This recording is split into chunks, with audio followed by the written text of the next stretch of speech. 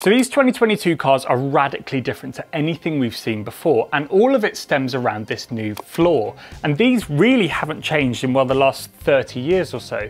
So we've grabbed Craig Scarborough to go back over how both last year's floor and this year's floor works, and why these drivers may have to drive in this bizarre new way. Yep, so we're back getting nerdy about F1 cars, because as Scarb says, without the cars, motorsport is just jogging. Let's get into it. So broadly, there are two ways of creating downforce in a race car. Now, you can create downforce by essentially using angle of attack, so pushing air upwards and using the opposite reaction to push the car downwards. And we kind of use this on race cars, and it's in wings, but that's in partnership with another effect, and that's this second one. And this is by creating a pressure differential. Like the airfoil of a wing does, it creates high pressure on the top and low pressure on the bottom, and uses the difference to create downforce. Now, the floor also does this, and this is what we're going to go through today. Effectively, you have the aerofoil shape there, which creates high pressure above, and then air accelerates underneath, creates lots of low pressure below, and the difference in the pressures gives you the force, pushes the car down onto the track, and we can all understand that. Now, that's just the inverse of what happens on a plane, but where armchair F1 fans are left in the dust is underfloor downforce. And this is where you generate an area of low pressure beneath the car, and this means that you have this high pressure above the car and low pressure below, and this difference means that the car is forced downwards. Very clever. Now, we've got that, but it turns out creating this lower pressure area underneath the car is pretty mad. Then you have a second effect, which is called ground effect. Now, as I said, wings sort of kind of sit up in fresh air and they work on their own. The underfloor works with the road surface underneath. It's called ground effect. It's what Lotus effectively discovered in the late 70s. So it's just that interaction between the ground and the floor. And the great thing with the underfloor downforce is it comes with very little drag, and also it's less influenced by turbulence of cars in front, and creates slightly less turbulence for the cars behind. So you can see why this 2022 regulations are focused much more on what's happening under the floor. So this downforce is almost free. You get grip in the corners, but minimal drag on the straights. So how do you do this without creating a whole load of drag? If we kind of take a journey of a piece of air going under the car, it will approach the car, hopefully without being too turbulent, and it reaches things like the front wing and the barge boards. And it depends where from the center line this piece of air is, depends where it goes. If it's pretty much towards the center span of the car, then it's going to go through the underfloor. As soon as it goes kind of past this Y250, kind of 25 centimeters from the center line, it's more likely to go out and around the car. So we'll ignore those bits of air. For us today, they're not interesting. So we'll look at the one that goes under the front wing. You really don't want it to be too disturbed by any aerodynamic devices as it passes under the wing. And what will happen is, as it reaches the first piece of floor of the side pod, what we call the lower leading edge, it will suddenly accelerate. And the reason for that is what's happening further down the floor. As it accelerates, the pressure drops. So you'll have a low pressure area just under the front of the side pods.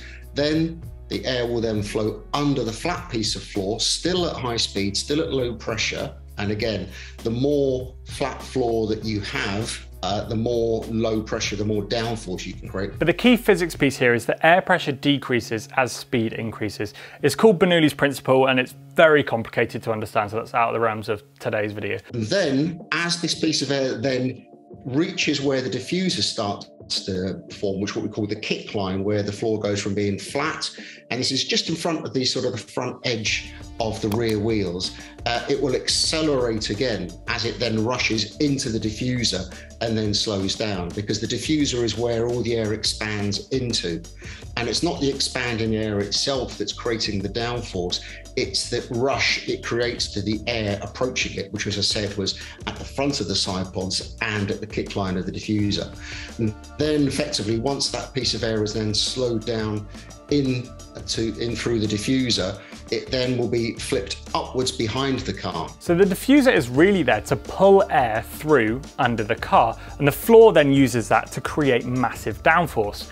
And the greater area you have of floor, the more downforce you have. And so incidentally, that explains why this rear section was cut away for last year's regulations, all to cut down on the surface area, and then after that, reducing the amount of downforce you have. Anyway, the main reason these flat floors are going this year is because of where the air goes once it leaves the diffuser. On the cars up to 2021, it would effectively be sort of blown wide, not very high, and that will mean that air will then have all of its energy taken out of it. It'll be very turbulent and it will be hitting the car behind. But obviously that then makes the path for that air to then create downforce on the subsequent car so much worse. So that's all kind of part of the story of what's going on underneath the old floors. So we've discussed how you've got low pressure under the floor and then high pressure above, or even ambient pressure to the side of the car.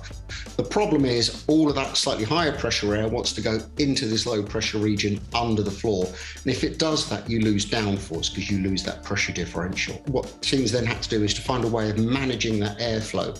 Now, lots of people describe this as a virtual skirt, having airflow spinning along the edge of the floor and stopping this high pressure air going underneath.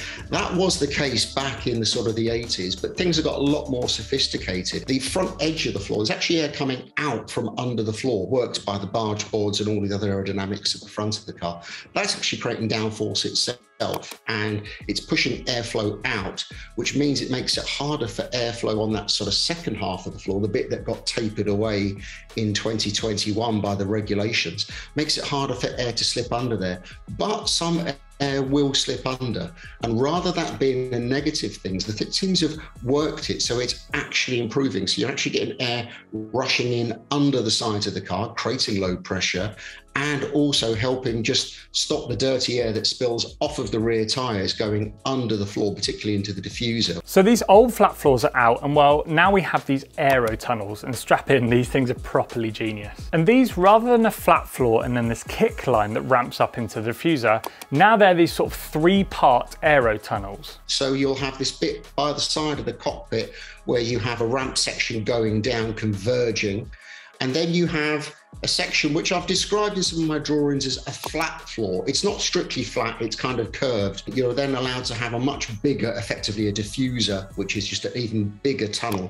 starts much earlier. What that then means is, if we go back to the journey of the air going under the floor, the air will arrive at the front of the car, pretty much untouched, and then go into this converging section, and it will start to accelerate as it goes into this converging section until you reach that first kick line. And this is where you'll get the first burst of downforce, the first burst of really low pressure. Now what's great is that this initial hit of low pressure is right in the middle of the car, meaning the downforce is evenly distributed front to rear. So the air will accelerate under the floor and then reach the final, much bigger tunnel diffuser section, and again it will accelerate. And these Aero Tunnels will create more downforce than the flat floors we had before, because the air is being worked harder and there's more of it. On the previous cars, this would create a load of dirty air that made life much worse for the following car, and it came out the rear of the diffuser very low and spread wide, so the following driver had to just deal with it. Now what you'll have is the tunnels will end with the beam wing, which is the lower rear wing, which is a quite strong, quite a powerful wing, and then you'll have this big curved upper wing. And these will all collect the airflow that comes out of the diffusers and then push it upwards and eventually outwards, which they're describing as the mushroom. So this actually lifts the dirty air up and above the car behind, which is absolutely genius. That means that the car behind will still have some kind of wake low and central behind the car, but either side of it, it'll be relatively clear air, which means the canny driver in 2022 won't simply follow another car in line. They're going to get much more downforce by being slightly offline of the car ahead, because this mushroom is creating such a narrow wake behind it, and the drivers can avoid that and sit in cleaner air to get even more downforce. So it's going to be really interesting to see if drivers in the first race are going to use this odd line following another car. Now, one final question I have for Scarbs was, well, without all this complex carbon confetti like the front wing bits and the barge boards, does that mean that Max could have had the shunt in Hungary and not been so down on performance? The new cars have much less of that furniture, so you're going to get a reduction in that kind of, race pace being affected by damage. However, there is a couple of sensitive parts of the car. First of all, you have some veins in the throat of the front of the underfloor. If you get a lot of damage to the edge of the car, the edge of the floor area, then yes, the driver is going to lose a huge amount of downforce, probably more than they would have in the current regulations of cars. But I think on balance, these cars should be much more resistant to damage on the bodywork, particularly around the underfloor. Well, that's these genius floors, and thanks to Scarbs for bringing that encyclopedic F1 knowledge, and thanks to you guys for watching. Check out this playlist with a load of other F1 breakdowns with Scarbs, and we'll catch you in the next one.